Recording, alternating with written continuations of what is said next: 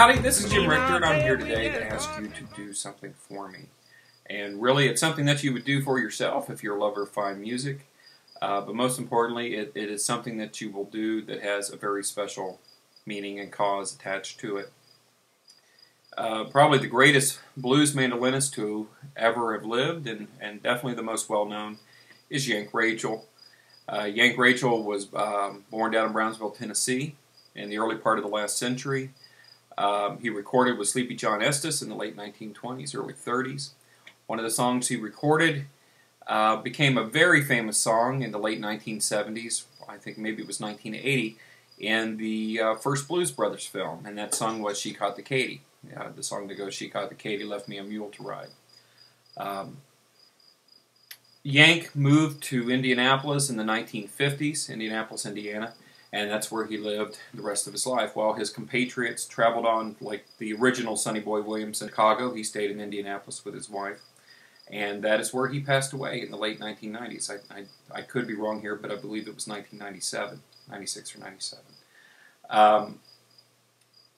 Yank influenced just innumerable people through both his songwriting and his mandolin playing, and in the course of his mandolin playing, you see individuals like DelGrosso, Andra, Faye, myself, many people in this area, people around the world who have been influenced by his mandolin playing because he's one of the greatest and most well-known, much like Bill Monroe in the realm of mandolin music and bluegrass music. Any case, a friend of mine, Mike Butler, out of Indianapolis, Indiana, and very much a lover of Yank and knew Yank. He is actually the person who owns Yank's primary electric mandolin, which was the great Harmony Batwing mandolin that you've seen in so many pictures. I've seen Yank with in so many pictures. Owns that mandolin. And he put together a recording project, which is a tribute to Yank Rachell. And you can buy this at yankrachell.com, and the album is just incredible. It has many lovers of Yank. It has a good representation of blues, electric blues, country blues, bluegrass artists, acoustic artists, folk artists, everyone and anyone who is a lover of Yank is on there. Most notably, Tim O'Brien with Texas Tony.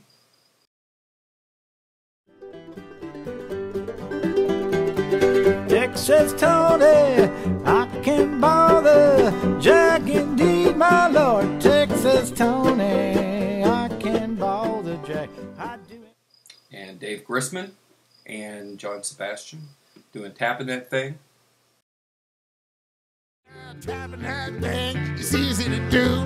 You got that thing for your particular use. Tap that thing. Tap that thing. You've got Rich DelGrosso doing Shotgun Blues.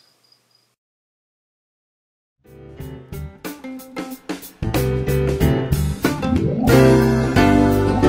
me my shotgun. Got Andra Faye.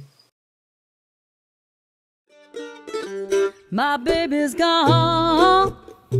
My baby's gone. Mike Seeger.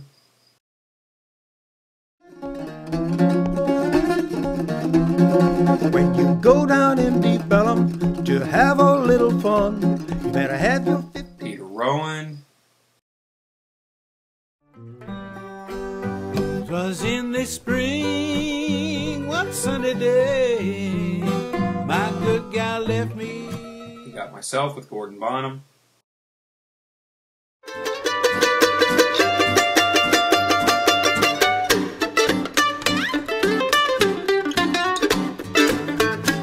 And the list just goes on and on.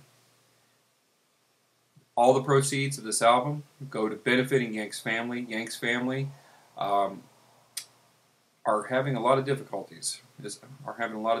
Right now. Most notably with Yank's granddaughter Sheena, who is very, very ill and has kids to support, and not much means to support them and also take care of her illness. And you know, it's unfortunate that when we look at many of the first generation blues artists, country artists, bluegrass artists, those guys, very few of them made a cent. You go into, you know, some hotel, like in the case of Yank, you go into some hotel room where there's someone there from Richter or whoever who pays them $50 a song. They sell away the rights to their song. They're happy to get that money because that's more money than they've ever seen. But years down the road, when those, you know, songs have been recorded by second, third generation blues musicians, and then one of them gets very popular, you know, they really don't see that money returned to them. And Yank died very modestly. I can't say that I was one of the ones who was pitching in there at the end because I wasn't in Indianapolis, but I know people who would raise money to buy Yank an air conditioner when Yank was very ill, or drive Yank to dialysis. So, you know, we talk about Yank Rachell being the world's greatest mandolin player, or blues mandolinist, or the most known, who really influenced many people.